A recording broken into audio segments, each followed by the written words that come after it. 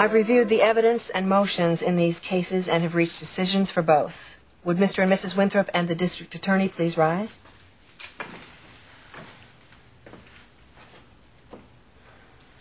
First, as to the charges of attempted murder and kidnapping against Gwen Winthrop, I note Mrs. Winthrop has an impeccable background and has never been charged with violent criminal behavior in the past. Due to the medical precedents supplied by Mr. Winthrop, and also due to the defense's strong testimony by Dr. Eve Russell, I agree that she acted out of character due to the interaction of the sedative shot with the prescription drugs she was already taking.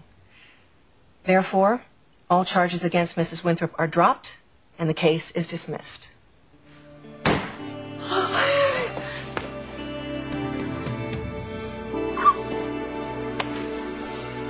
They won, Mama. Ethan beat me. No, he did this to me.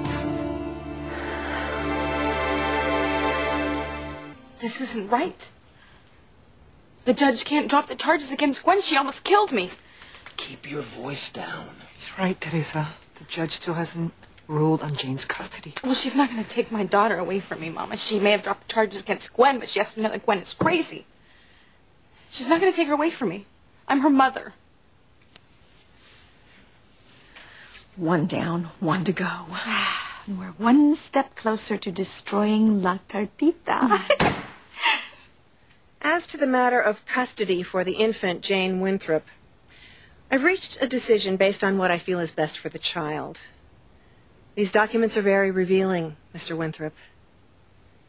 Frankly, madam, the story of how this child came into the world disturbs me. You drugged the Winthrop surrogate mother, took her place, and stole their fertilized eggs. But Jane isn't their child, Your Honor. She's mine biologically. Silence! Yes, the child is yours biologically, but the way in which you managed to get impregnated by Mr. Winthrop doesn't bear scrutiny. Your behavior unnerves me, Ms. Lopez Fitzgerald. Even in my own courtroom, you've erupted in emotional outbursts and personal attacks against both Mr. and Mrs. Winthrop. I can't, in good conscience, ignore this new information.